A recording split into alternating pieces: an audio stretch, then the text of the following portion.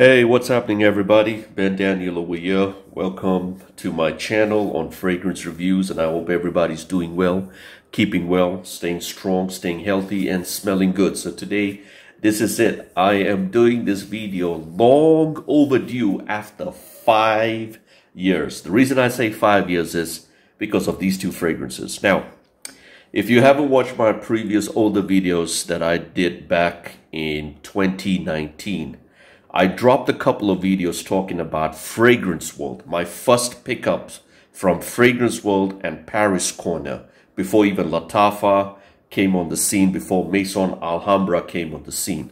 And I don't know, maybe I was one of the first Indian-based fragrance reviewers to talk about Fragrance World right here in the Indian market, before there was a whole bunch of resellers and distributors. And back then in June 2019, I dropped a video talking about these two fragrances. And that's the first time that I introduced these fragrances on YouTube. I guess there were other reviewers.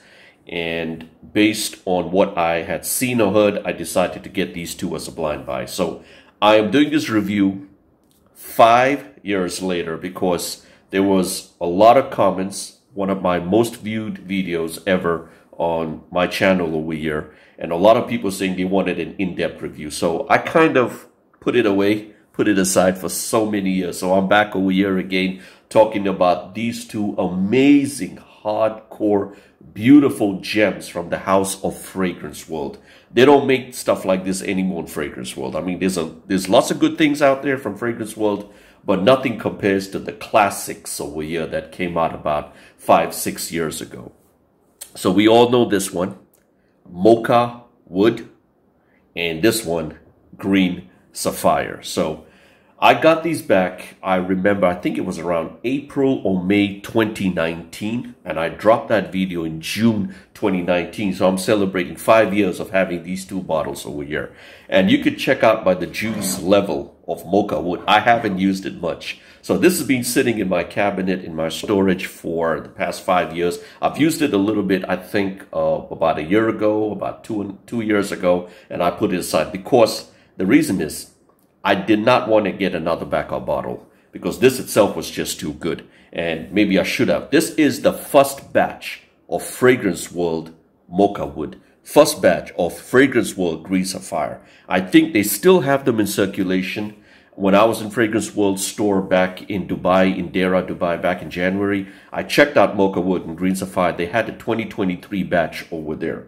So this is the 2018 or 2019 batch. I think most probably the 2019 batch. I don't have the box for this.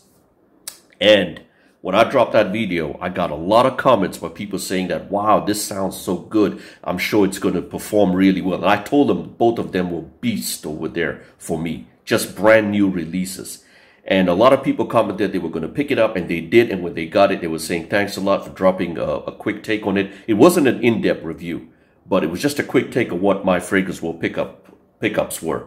And they said that this was the best. So this is it. Today I'm going to talk about this and what these fragrances mean to me, because I like to go back to the classics of the inspired by alternatives. I don't want to use the word clones anymore, C-L-O-N-E-S. I guess there's a lot of clamping down on videos talking about clone fragrances. This happened on Instagram last year, and I guess YouTube is also clamping down or kind of like removing videos, not shutting down an entire channel, but giving kind of copyright and community strikes against YouTube creators and frag heads out there in the fragrance community talking about inspired by alternatives. So I'm going to be using those terms rather than using the clone terms, as long as the bottle is not being copied. So this is it. I got Fragrance World Green Sapphire, Fragrance World Mocha Wood.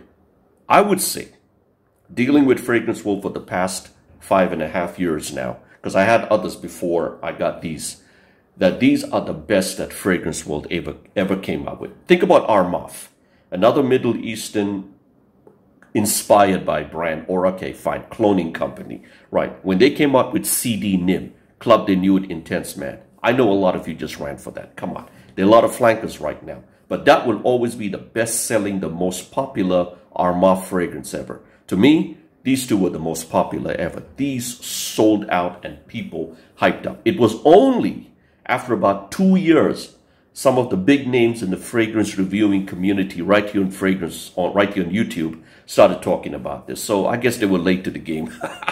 But okay, let's get into the review. Let's talk about Green Sapphire. I'll put this away for some time. Let's talk about this one here. Green Sapphire is a clone, inspired by version, alternative of Boadicea Green Sapphire. Now, some people have said that it is a good inspired version of Amouage Epic Man. I don't think so because the notes are totally different. And I have another inspired by version of Amouage Epic Man called Killer Oud Ethic, and I tried them too. They smell totally different. So no, I would leave it at Green Sapphire. I don't know what Boadicea Green Sapphire smells like. It's raspberry, saffron, violet leaves, pine, cypriol, cashmerean, cedarwood, vanilla, musk, moss, very light oud, and sandalwood. To my nose, Green Sapphire is musky, it's spicy, it's very herbal, it's very green just by the bottle itself. It's powdery, it's woody, but not heavy on the oud. It's a beautiful summer, spring, all year round fragrance. And right now in the monsoon season, absolutely a must have. And if you can get it, I would definitely recommend getting an older batch. I don't know what the newer ones. If you do have this, let me know. Comparing it to the older and the newer batch. I've used quite a lot of it over years. So Green Sapphire, this is it. It's very pleasant. It's very lovely. It's very elegant on my skin, on my clothes, and longevity. I get 7 hours, to about 7.5 hours, close to 2 hours of projection because of that beautiful, spicy, herbal, woody, cedarwood, vanilla, and that sandalwood mix. The raspberry and saffron, not so much, but I do get a lot of that pine and that cypriol, and a lot of that cedarwood and vanilla coming out strong. So very classy, pleasant, very elegant, lovely juice, versatile, very manly, and I guess it probably could be considered unisex too. So that's my take on Fragrance World Green Sapphire after a 5-year break. So I should have done this a long time ago, so this is it. All right, let's get into this. The most popular, to my nose, and my personal opinion, if you have something else, it's a different take, fine, that's okay, I can understand. But to my nose and my opinion, this is the most popular Fragrance World fragrance ever, Mocha Wood. It really took the Fragrance World by storm. What does it have? It has coffee, it's hazelnut, it's got saffron, tobacco, rose, tonka bean, sandalwood, fir, benzoin, oud, very light oud. Let me just be very straight on that, let me just emphasize on that, very light oud, and woodsy. I would say it's called guaiac wood or guaiac wood. If I'm butchering that word, I'm sorry, but it's just woodsy to me, fine. To my nose, and I said this before when I dropped my video 5 years ago talking about Fragrance World pickups over there, it's hardcore, it's sweet, and it's spicy. It is a very exquisite, formal, classy juice. Absolutely. This is very important. Listen up, frag heads.